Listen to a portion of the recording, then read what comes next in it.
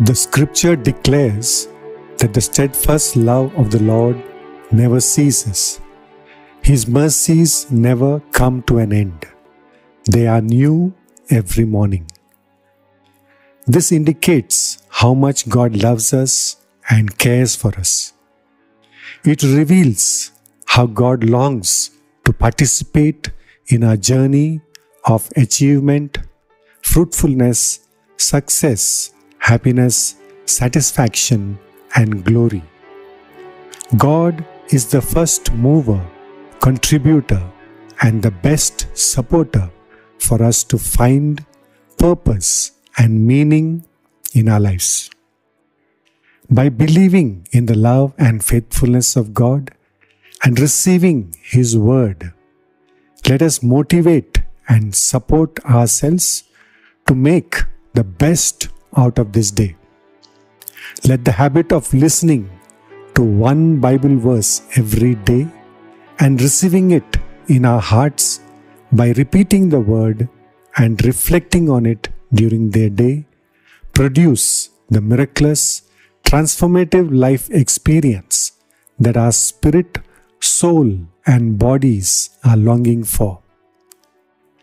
Let the daily listening of this general introduction act as a solid foundation and fully boost up our faith so that impossible things become possible, lost battles be turned into glorious victory, and all our sorrows and anxieties turn into unending joy and wavering peace. With that said, let us open our hearts and minds to receive the life-giving and life-enriching Word of God for the day. Whatever your task, put yourselves into it as done for the Lord and not for your masters, since you know that from the Lord you will receive the inheritance as your reward. You serve the Lord Christ. Let us pray. Loving Father, I thank you for bringing us together and giving us the opportunity and the privilege to receive your eternal word into our innermost being.